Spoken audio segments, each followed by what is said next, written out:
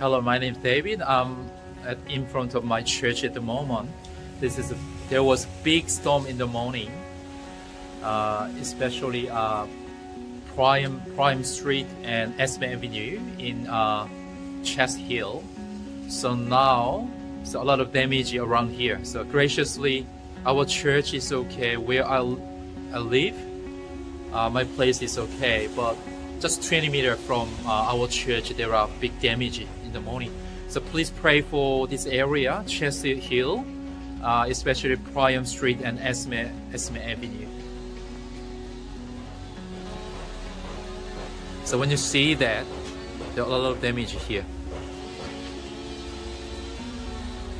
So in front of our church, there is a Presbyterian church.